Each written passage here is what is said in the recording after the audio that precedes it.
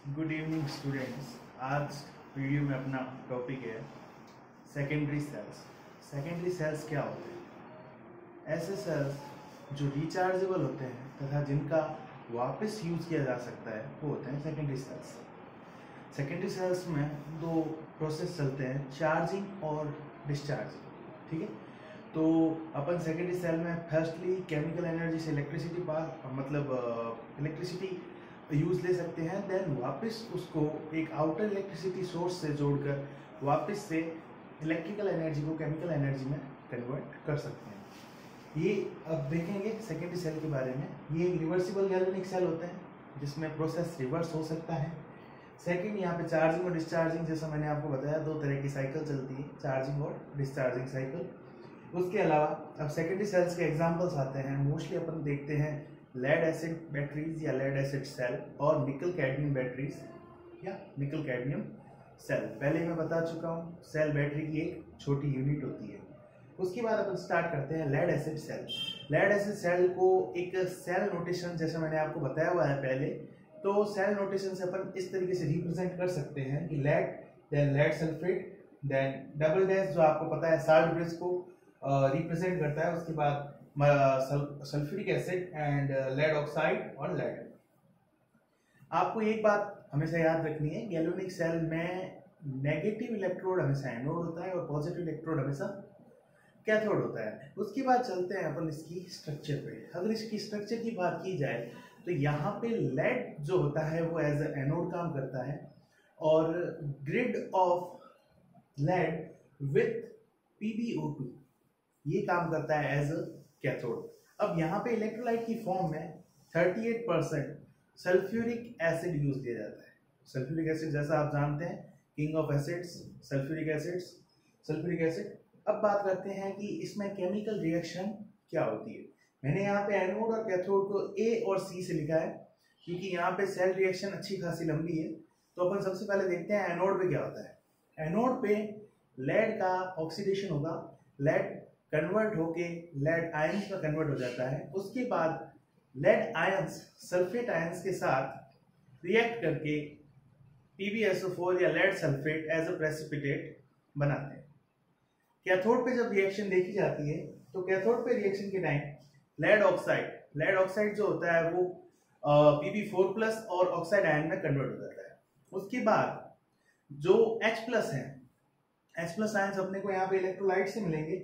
H+ ions जो होते हैं वो ऑक्साइड आयन के साथ मिलके क्या बना लेते हैं, वाटर।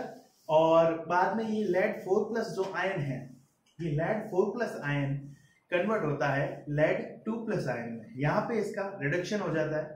तो जो लेड 2+ आयन है वो अगेन क्या करता है, सल्फेट के साथ रिएक्ट करता है, सल्फेट आयन के साथ रिएक्ट करता है, देन बना लेता है PbSO4 एज अ प्रेसिपिटेट। तो यहाँ पे lead sulphate as a product मिलता है। अब ये पूरा जो प्रोसेस अपन ने पढ़ा है ये सिर्फ इसकी डिस्चार्जिंग साइकिल का है, सिर्फ डिस्चार्जिंग साइकिल।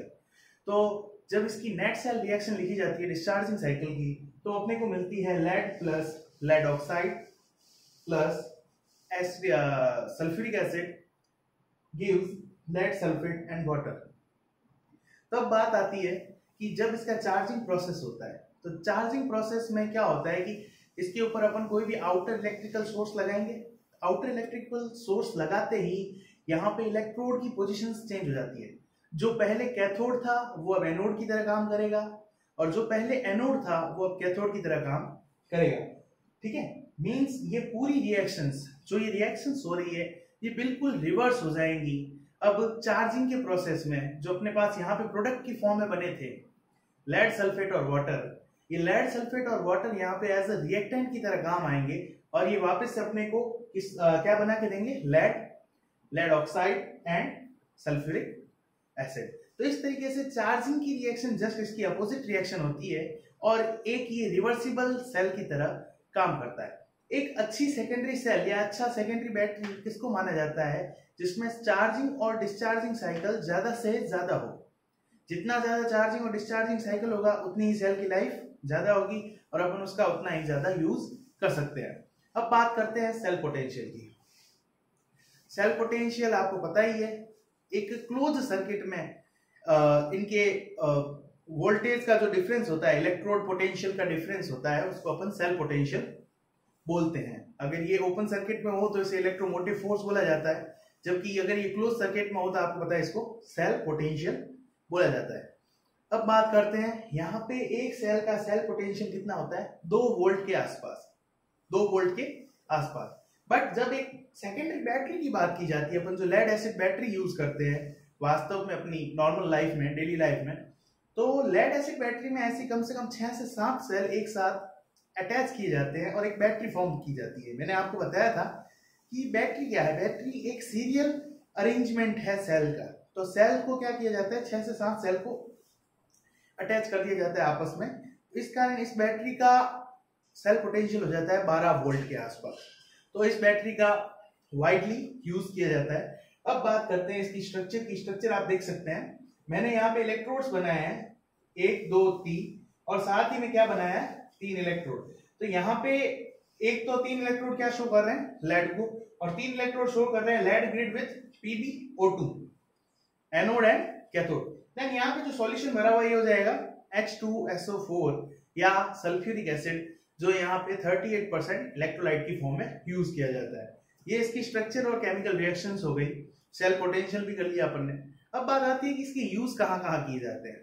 अगर बात इसके यूजेस पे आती है, तब इसका यूज किया जाता है एक तो अपनी ऑटोमोबाइल्स में, ऑटोमोबाइल सेक्टर में। ऑटोमोबाइल सेक्टर में जिनमें अपनी बाइक्स हैं, जीप्स हैं, कार्स हैं, उन सब में बैटरी जो यूज की जाती है वो एक सेकेंडरी बैटरी होती है और लेड एसिड बैटरी यूज की जाती है। अपने घरों के इन्वर्टर्स हैं, उन इन्वर्टर्स में लेड एसिड बैटरी यूज की जाती है, जिसमें फर्स्टली जब मतलब लाइट वाइट चली जाती है तब क्या होता है कि मतलब अपने को केमिकल एनर्जी से इलेक्ट्रिकल एनर्जी प्रोवाइड होती है, और जब लाइट आ जाती है तब मतलब आउटर सोर्स से वापस क्या हो जाता है, ये बैटरी जुड़ जाती है। तो क्या होता है, आउटर सोर्स से इलेक्ट्रिसिटी प्रोवाइड करवाई जाती है और उस टाइम सेल एक इलेक्ट्रोलाइटिक सेल की तरह काम करता है और वापस से अपने को क्या मिल जाते हैं, अपने रिएक्टेंट जो अपन ने स्टार्टिंग में यूज किए थे।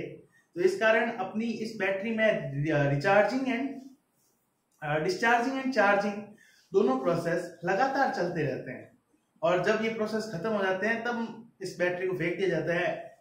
मिनिमम इसकी लाइफ आप समझ सकते हो 4 से 5 साल के आसपास चल जाती है बैटरी, और अगर ज्यादा यूज में आती है तो 2 से 3 साल।